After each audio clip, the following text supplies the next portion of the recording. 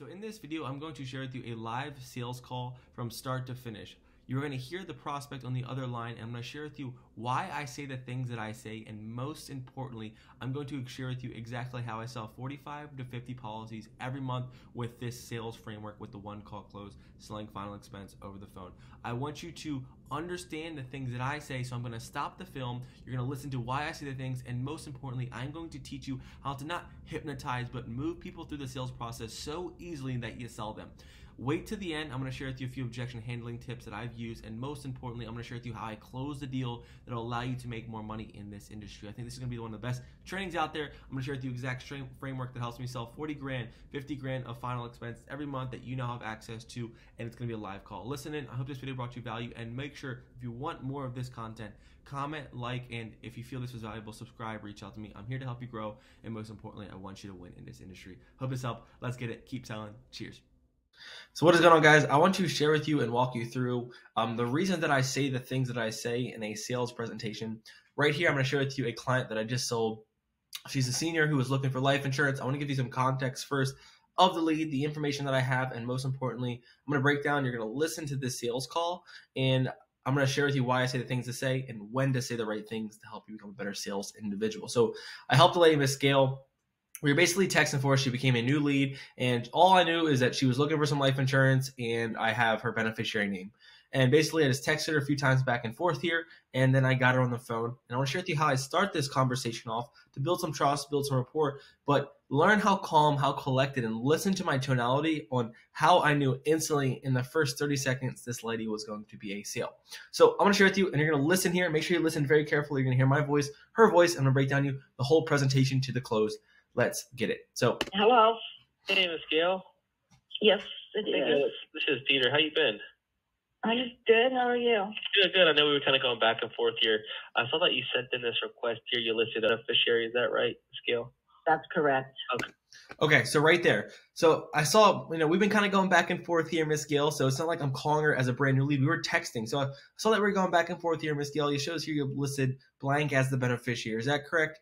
Get her up to speed and go right into it. Don't spend a lot of small time talking. Go right into the pitch. Okay, lovely. And you put down here that you currently have some coverage now. Were you looking to add on to what you have, or are you just trying to find something that I'm not. So the question that I asked her next is, do you already have some coverage? Or are you looking to add on to what you have, or are you just trying to find something better?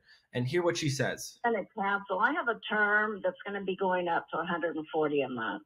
Oh, wow. Okay, so the value is right there in the call. I know right now if I can find her something, she's looking for a new option. She sounds like a really sweet lady. And if I can find her a good position and she trusts me, I think she's going to buy it for me. So here is her pain point. Yeah, I can't do that. It was 80. I'm going to be canceling it. It's through AARP. I was going to ask. Yeah, AARP. They've been probably raising those rates every 5 years on you, right? It goes by your age, and I'm going to turn 71. So yeah, and then it goes away after. Gotcha. And how much coverage was that? Like 10, 15,000, 20? It was 50,000. So what I want to share here is kind of break down what her policy is, how much she's paying, gives me an idea what I can pitch. Also see what she had, how long she's had it, think about if she's going to be a good client. But most importantly, her biggest concern is she has a AARP term policy that's going to expire. Now I got to go ahead and communicate value to see what she's actually looking for. Okay, gotcha. But you're looking for, I'm assuming something that's going to be there for you forever and it's not going to expire. Right. Okay. So basically, she agrees early on the call. We're about 1 minute in that she's looking to cancel policy, wants to find a whole life option that's going to be there for her to cover her burial expenses. Cool. The beginning of every call in the first minute, 30 seconds is establish why you guys are even having this conversation. What is the reason you are now on the phone with this person? Lovely. And are you just concerned with Gail just to have something for the burial expenses, or are you just trying to leave something behind us, Shannon? What's your concern? Mostly burial. And, if there's a little bit extra, that's fine. But it's mostly, to bury me and final expenses. Okay, gotcha. Well, appreciate you sharing that. Kind of how we work here, Gail, is that we specifically help seniors, and we just help them find the most affordable and reduced plans statewide, and something without a 2-year waiting period. So the way that we do this is I actually work with all 26 companies in the state, and based off the medical profile that you're going to share with me, I'm going to go through and find you the most affordable plan with the most benefits and give you the cheapest price based off your age and your health. Cool. So simple there, explaining how we work, how we help people. So Gail, what we're going to be doing is I work with all 26 companies. We're going to help you find the most affordable and reduced plan, and also find something without that 2-year waiting period. Find and communicate value early on in the call so they can feel like you can trust you. You can hear how fluid it is. I know what I'm talking about. There's no stuttering. It's a fluid motion of the sales process. She's building trust. She's starting to open up. Most importantly, she's just like, okay, cool. She's giving me yeses, which allows me to continue into the sales cycle. Okay, does that make sense? Okay. Yes, ma'am. Mm-hmm. And you did fill out everything here. It looks like you're very, very healthy. I appreciate you filling that out for me. It gives me a clear idea. Just to confirm here, your birthday is 5/20. So now what I'm going to do here is I'm going to go through her medical analysis. I'm not going to hold you guys up to this. I want to share with you kind of how I go and pitch in this. But basically, you want to get clear understanding. The next thing you want to do is understand their age, their health, what their medications are, what they're going through financially, what their medications and what they're current prescribed, because you want to really put this person in the best position. And if you're a broker, you have the tools you should be contracted with the carriers. So making sure they can find them the best product that's going to put them in the best position and give them the most value is going to allow you to complete the sale. She needs the coverage. Now it's about finding the value that makes sense for her. So go through, ask the questions. Is that correct? I'm going to skip along here, asking heart attack, strokes, cancers, any diabetes, any elevated sugars, any COPD, any oxygen. All of those underwriting questions will reveal which company you can put her with. And if you have the right softwares in place, you can actually find the best product for that person. So let's go into discovering the wire. Why does this person need coverage? 4171. Just so they can call me. It's Peter for you. And lastly for you, no COVID in the past 30 days or any recent hospitalizations?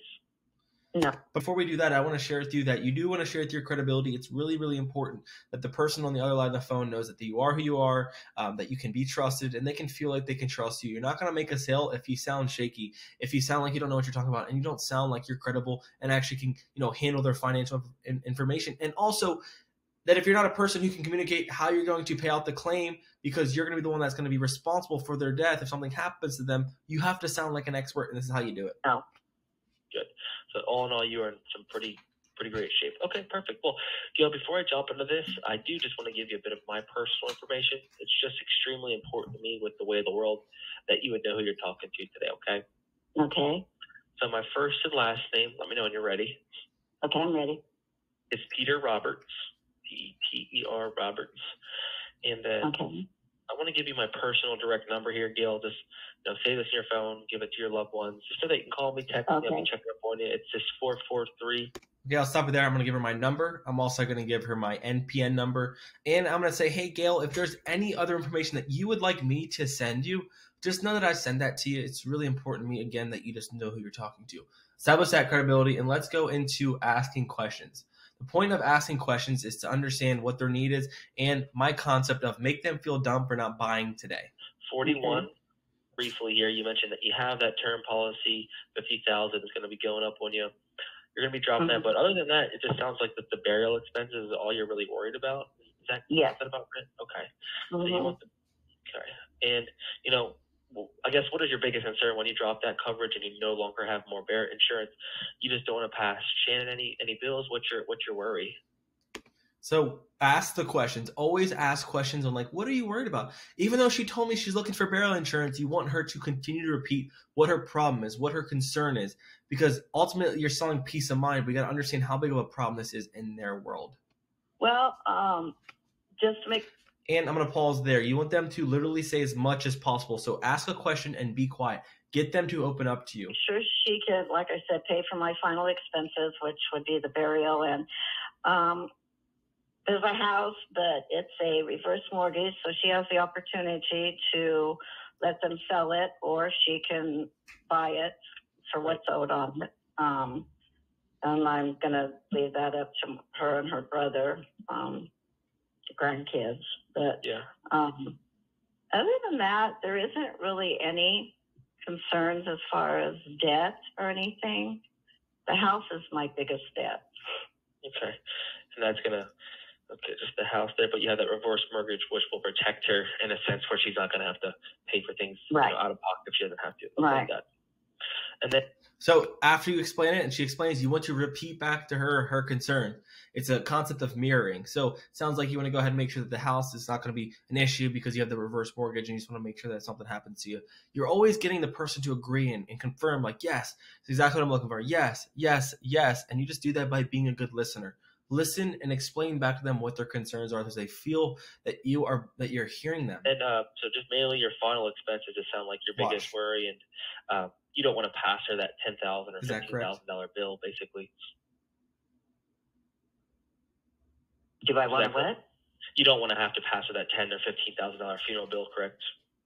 Right. Correct. So always ending the sentence with a correct or is that right? That gets them to know that you're hearing them. So cool. We know why we're talking again. She knows what she's looking for. We know what her concerns are, and we're going to understand how big the concerns actually are going to be. And then let's see here. For any other concerns, or just make sure that final expenses are taken care of and making sure Shannon's all right. Right. Okay, great. And have you been, I guess since that AARP policy's been going up on you, have you been looking around for something to replace this for a while now, or is this a recent conversation? So this is important to you, Miss Gail. It sounds like to me you always want to ask them, have you been looking around for a while? It sounds like, you want to make sure if something happens to you, there's no burial. So you ask yourself, why haven't they got this taken care of? Why are they speaking to you right now? So what you do is ask them, what has their process been like of looking for? Oh, I've been looking, but I can't find anything comfortable and affordable. I've been looking, they're all trying to give me a 2-year waiting period. I've been looking and I can't find anybody to trust. I've been looking and I don't know who to go with. These concerns are handling objections before they come up. And you do this by asking that question so you know what the objections are before they even present itself. And here's what she says. So it's obviously important. She needs a life insurance policy. She wants the coverage. Why haven't you got it yet? Here's her answer. I've been going but I haven't really, you're the first person I've actually talked to.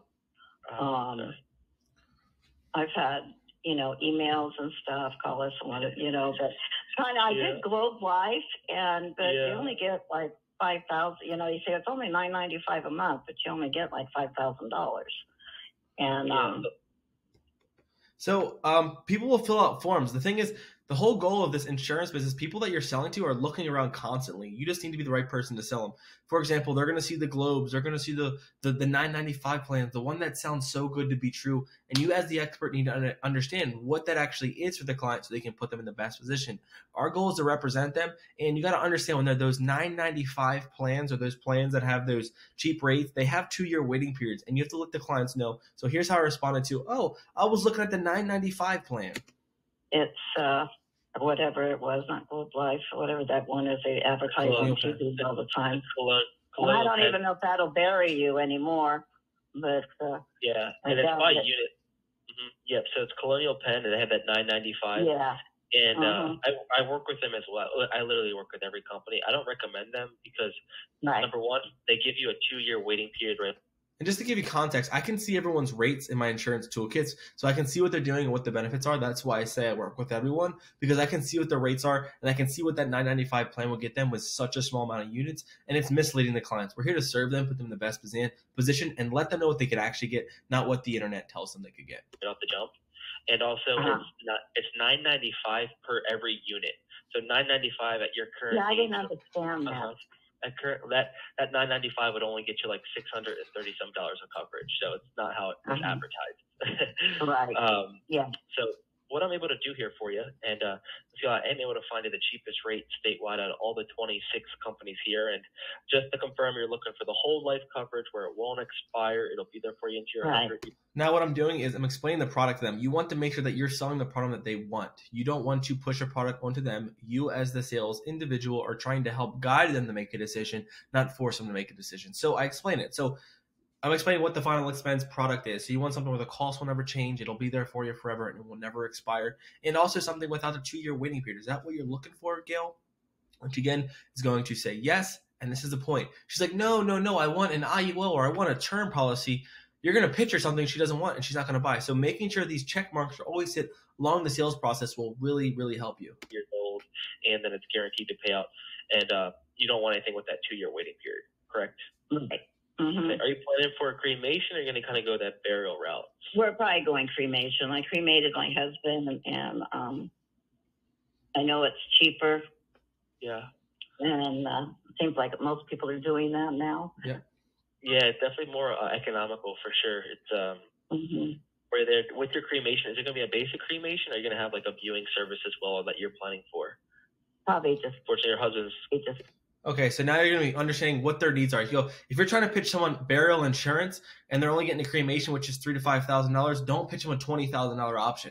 This is why you got to ask and understand what they're actually looking for. So if she's like, I'm looking for a burial, then you can pitch a 10, a 15, a 20,000. But for her, I asked her, what are you looking for? She said, I'm looking for a cremation, so which is $3,000 to $4,000.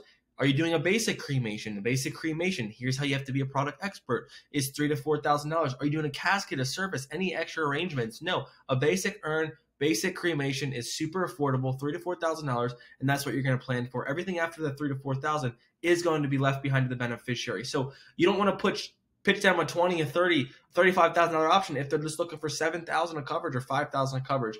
You got to understand what their situation is, and again, digest and understand what they're looking for. The basic cremation. Okay. Unfortunately, your husband's cremation was probably like $4,000, $3,000, something around there. Yeah, I think it was under $3,000. Her husband's cremation was less than $3,000. If I would have told her right there, yeah, the average cremation is $15,000, and she found out that her husband was $3,000 that she just did a few years ago, she's gonna be like, "What the heck is this guy doing? He's trying to sell me an expensive policy. He's trying to." What's going on here? And it would not have made sense. So always serving your client is super important. I think. Yeah. That's been 15 years, but. Yeah. What we're seeing is most people have like anywhere from like 5,000 to 7,000, or maybe even 10,000 to cover that. That's all you're really looking for. If I can get a little bit extra to give her some money in her pocket to help her again, ask her get what on she's her looking feet for. or whatever she's going to do. I mean, she's on disability, Social Security. She doesn't get a lot. So listen to this. Always listening and understand what is that situation like. So her daughter is the one that would be responsible if she passed away. Her daughter's on disability. Her daughter is not in a good financial position. And if she doesn't have the life insurance, her daughter has to now find a way to pay for her burial. So the need is just expanding. The value is growing. And listen how I respond. So for her to go out even just to rent a place and stuff, and she'd struggle. Okay, so making sure that your daughter really is taken care of, if possible, that would be important to you, because it sounds like it'd be tough for her to come out of pocket for this if you didn't have it. Right. Okay. Correct. Getting the yes. And then, good. And we work with a lot of individuals on the scale who are on fixed incomes, Social Security. Now, what you need to do is you need to find out how much money they make. This is important on the options you pick. This is important on which carriers you write. Some carriers will not take a direct express card. So here's why you need to ask how you get your money, what is your money, and where's it going? Your disability. So we got to make sure we can find something that does fit the budget. What would you say your approximate monthly income is? My income is $219 a month. Over $2,000. Decent income for a Social Security individual. And some companies here will give you an additional 10% discount. Does that go into a checking account, or does that go into like a card? Where does it go? Goes into my checking account. Okay, good. Well, I got some good news here for you. Out of all 26 companies here in the state, the company that will give you the cheapest rate and also... Okay, so now what I do now is you just pitch the option. So by now you're setting it all up. You know the need there. And I found the company. I'm going to picture this company. I explain the value. This company is going to give the cheapest. It really is. For her age and her health, we'll give her the cheapest rate, be the most affordable for her, will not make her wait 2 years, and it's going to be there to cover her burial expenses. This is the best company for her, hands down. I'm contracted with them, so I'm going to pitch that to her. So this is what I did. I just picked the company. I explained what they do, their benefits, the whole life coverage. And here's how I go into, pitching the options of the 7, the 10, and the 15. So with the cremation, I did picture a 7, a 10, and a 15, and I even downsold her. Just because you always want to serve the clients and put them in the best positions and make sure it's comfortable for them. So let me go share with you how I pitched those 3 options. 3 options for you. They have 3 options for you. They have a basic 7,000 is like their starter plan. They have a 7,000 starter plan and a $15,000 option. And a 15. You can always go up or down, structured based off your budget. Basically, at your age 70, the 7,000 is probably what I would recommend to you. 7,000 would cover your cremation. That 3,000 to 4,000 goes to that cremation. It also will adjust for some inflation in the future, assuming that cost will go up. As you know, inflation's kind of heating up here, and just really make sure that your daughter or Shannon never has to come out of pocket for that. That $7,000 coverage for you statewide would be the cheapest, would be $42.08. $42.08. Mhm. Middle option, Middle option. 10,000. This Most is kind common. of where you're going to start leaving her some money behind. You could really leave about $4,000 to $5,000 left over with the 10,000. Probably the most common plan that seniors go with. The $10,000 here, if you get approved, would be $58.25 for that 10,000. Okay. Okay. And then discourage the Then- third option. Listen, 15,000. This is kind of when you're going to be leaving about 10,000 or more left over to Shannon if you really wanted to leave a little legacy or a little bit of a gift. I don't know, Ms. Gill, if I'd recommend this for you, but the Okay. I I don't 15,000 recommend this. would be $85.20. Okay. But our biggest Yeah, I'm thing here, thinking the 10,000 sounds,